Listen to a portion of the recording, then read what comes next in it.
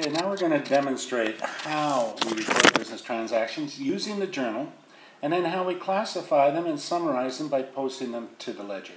First of all, the journal. Riveria Theater was recently formed. All facilities were completed by March 31st. On April 1st, the ledger showed the following balances: cash, $6,300, land, $10,000, and so on. The first thing we must do is enter them in the T accounts. Now, I have done that for you. Now, secondly, it says, journalize the April transaction, including explanations. And we start with April 2nd. Paid film rental fee of $800 on the first movie. So, April 2nd, debit, rent expense. Now, notice the debit is very close to the line here. $800, because rent expense went up, and expenses increased on the debit side. And I paid cash, so my cash went down, so I credit cash $800. Cash is an asset, and it decreases on the credit side. April 3rd, ordered 2 additional films at $750 each. Now keep in mind we're recording business transactions here. Transaction is an exchange. On April 3rd, no exchange has taken place. This simply ordered 2 additional films. We haven't received them, we haven't paid for them. So this is not a transaction. So we move on. April 9th, received $4,700 cash from admissions. Now we are a theater, and that's how we earn our revenue. And so therefore, on April 9th, we earned revenue.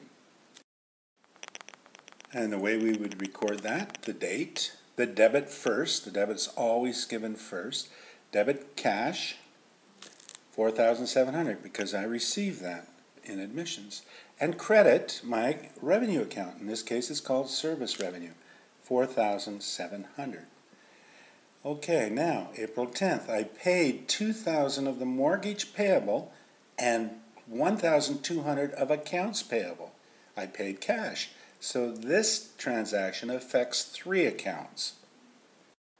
The 3 accounts are mortgage payable and accounts payable and cash. Now, mortgage payable went down $2,000, so a decrease in a liability is a debit. So I debit mortgage payable $2,000. Accounts payable went down because I paid it off by $1,200, and a decrease in the accounts payable account is a debit. And the credit is cash.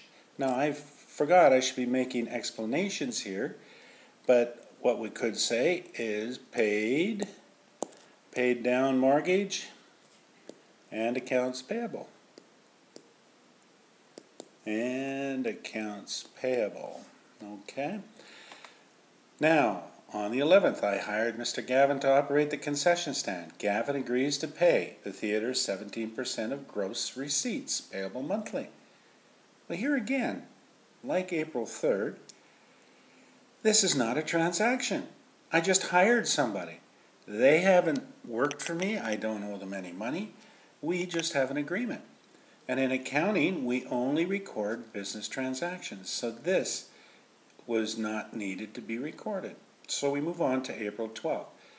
Paid advertising expenses $410. Expenses are always debited. So I debit advertising expense $410. And I paid cash. So my cash went down. So I credit $410.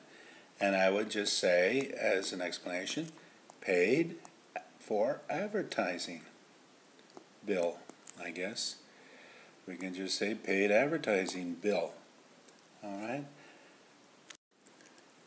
Now, on April 20th, I received one of the films ordered on April 3rd and was billed $750. The film will be shown in April. Now, this is a transaction. I received it, and I was billed, so therefore I owe it. The journal entry then is debit rent expense, always debit expenses, $750, and I haven't paid it. I owe them because I have an account with them, so I credit accounts payable, $750. On the 25th of April, I received $3,000 cash from customers for admissions, same as the one we did above. Journal entries begin to repeat themselves because the same transaction repeats itself. So April 25th, I received cash, so debit cash, and I earned revenue. And every time you earn revenue, you credit service revenue. And the explanation is receive cash for admissions. On April 29th, I paid on April 29th, I paid salaries of $1,900. So it's debit salaries expense.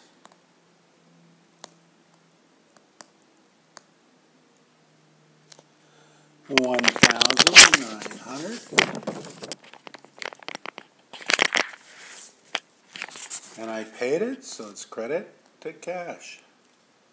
$1,900. And I just have to say paid salaries. Of course, I paid salaries in cash. Okay. And the last one, the second last one, I received statement from M. Garva allowing showing the gross receipts of $2,000 and a balance due of $340 for April. He had gross receipts and he owes us $340. He's going to pay half now and remit the rest. Okay, now in this one, we received cash. We received $170, so cash goes up $170. He's going to owe us the balance, which is $170, so debit accounts receivable $170. Now this is revenue, but it's not admissions revenue, it's concessions revenue. So instead of using the account service revenue where we provide service, this is revenue we've earned as a commission on sales. So we're using an account called sales revenue. We can have two revenue accounts. And that sales revenue account is 17% times the $2,000 or $340. And the final transaction then is I prepaid $1,200 rental on a special film that will be run next month in May. So now we prepay for a movie. We haven't received the movie yet, we're not going to get it. But we prepaid for it. So that is an asset. And we call that prepaid rent. And because it's an asset, it increases on the debit side. And I paid cash, so it increases on the credit side. So there you have a number of transactions for a theater company. And we demonstrated how we use the general journal. Notice the debits are always done first and recorded next to the line.